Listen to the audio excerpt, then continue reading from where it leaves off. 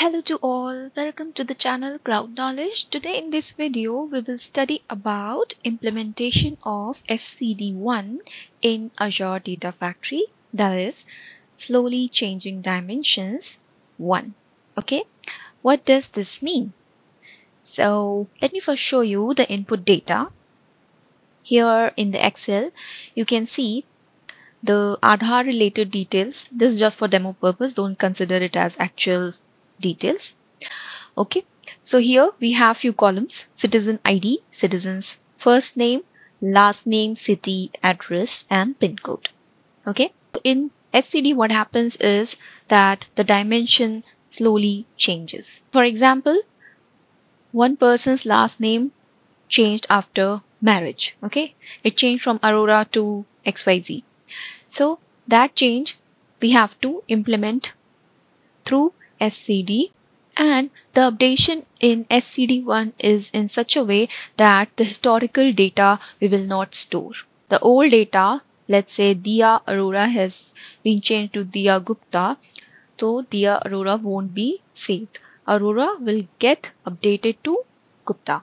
Okay, here the dimension will be slowly updated and new records will be inserted. Okay, let's say a new person's data has come, that will be inserted in the target.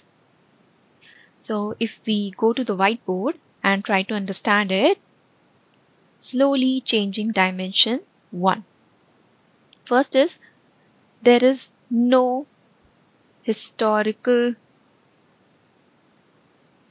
data which is maintained. Okay, old records are not considered.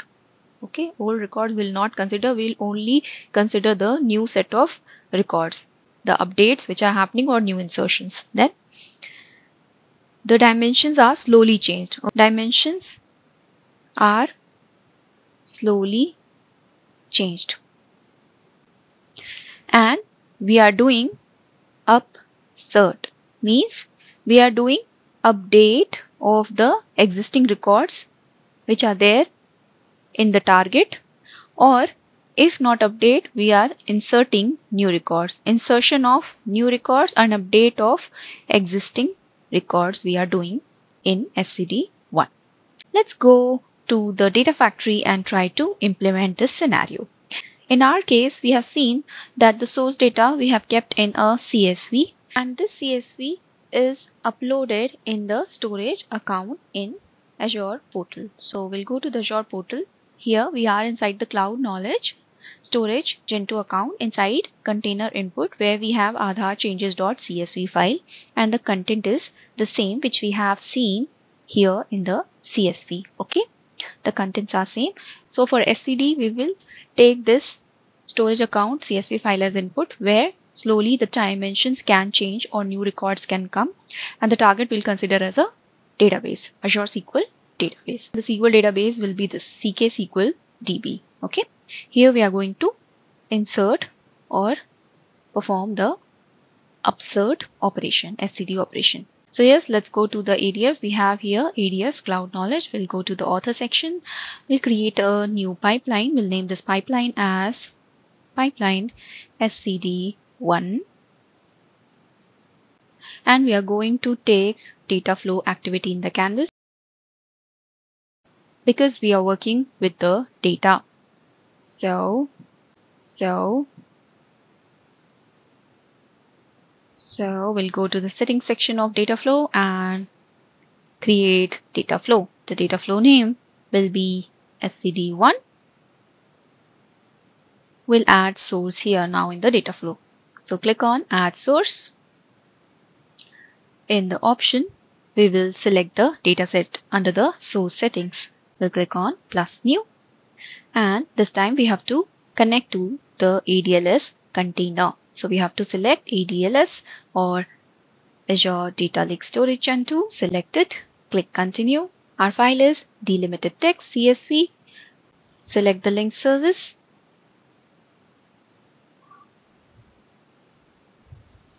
Then browse to the file path. The file path is input container. Inside the input container, we have our Aadhaar changes.csv. So we'll select this file, we'll click OK. First row has header. We'll leave the setting as is. Click OK. This looks fine. Rest of the changes we need not do.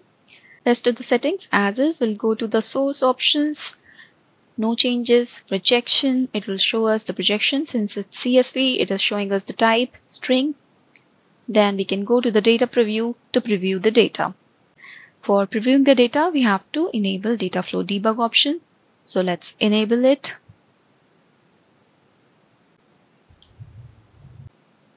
In the meantime, we can go to the SQL database. Here in the database, we couldn't see any table related to Aadhaar, which we are going to create now. So we'll go back. Data flow is enabled. We'll click on refresh.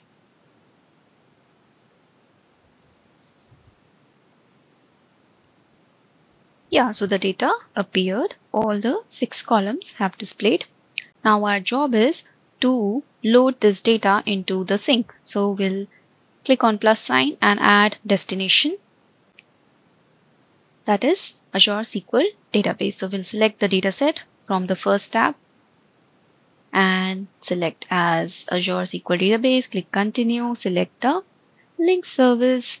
We have to create a new table. So we'll click on new table. Schema name will give as DBO and the table name as Aadhaar details. Click OK. We'll go to the settings section of the sink. Here we are inserting. For now, we will leave this setting as is. Now we are going to validate this data flow.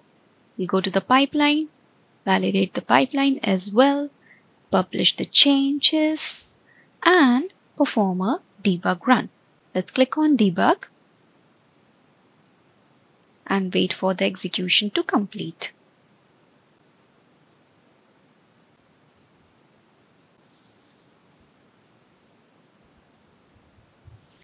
And the execution completed.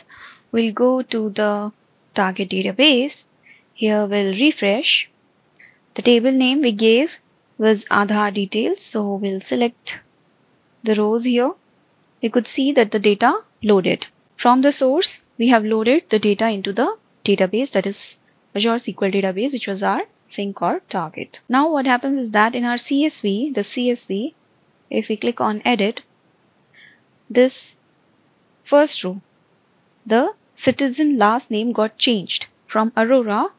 Last name got changed from Arora to Gupta.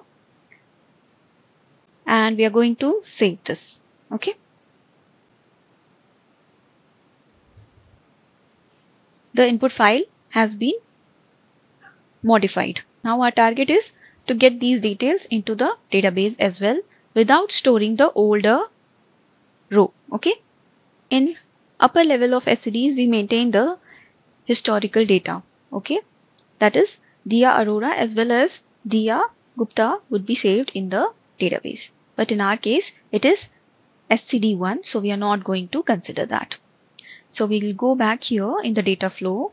We'll go to the data flow section. Here we are going to click on plus after the source and add a row modifier transformation, which is alter row.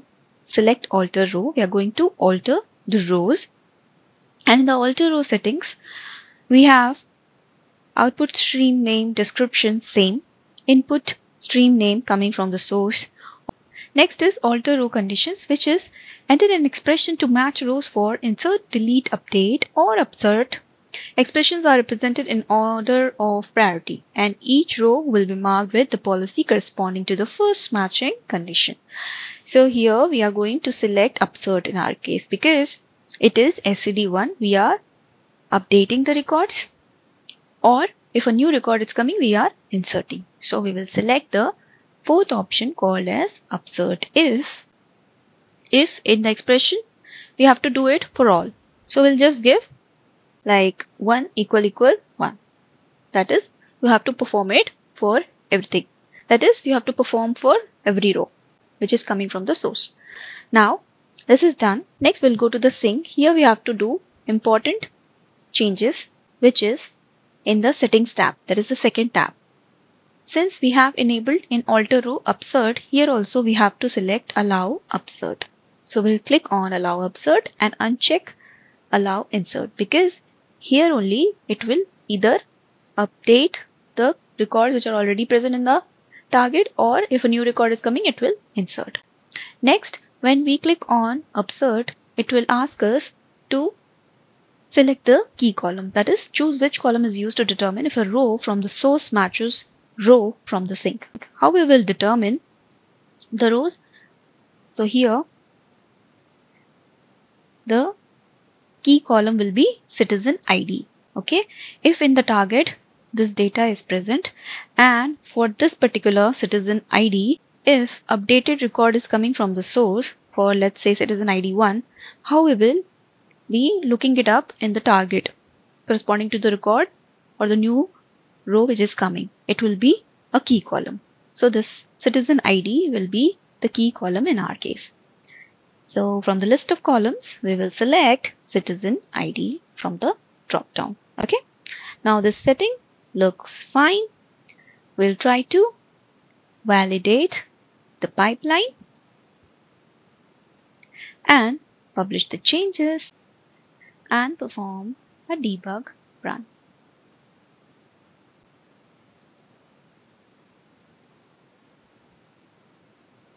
Publishing completed. Debug run has started. Let's come back after this completes. The pipeline succeeded. Here in the output section, we can see the output of the data flow. If we maximize it, we can see the alter row, sync 1, ID, pin code, address, all the column names will be displayed.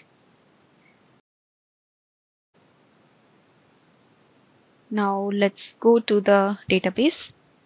Here we are seeing Dia Aurora. We have made change in the CSV file here. Let's refresh or click on run again.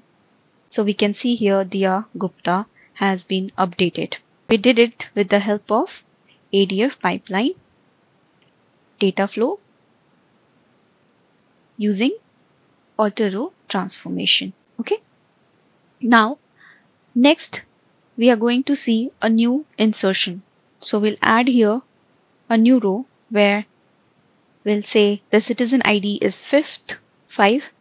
The name will be Cloud Knowledge, first name, last name, then resides in Delhi, address is Saket, and the pin code 110017. This looks fine. We'll save this. Let's preview the changes done. So we have added one more row here with the first name and last name, city, address, and pin code. This we want to add in the target using our SCD. So this is a new insertion, and if we go to the pipeline, in the alter row, it is already upsert, means it has updated in the previous execution. Now a new row is coming, so it will insert. In the sync as well, no changes needed. We are going to execute the pipeline. So we'll debug again. The pipeline is queued. It's in progress. Let's come back after its completion. And the pipeline succeeded. We'll go again to the target database. Here we are seeing 4 rows. Now we'll again perform run of the SQL query, and here we could see that the 5th row, the new row, got inserted. We have performed slowly changing dimension 1 using alter row transformation in the data flow activity of ADF. Like we did here for the citizen last name change or insertion of new row, in the same way we can do for city, address, pin code, any column. Okay. I hope you've understood the intent of this video for the SCD1. Do let me know in comments if you have any queries. Thank you for watching the video. Happy learning. Bye.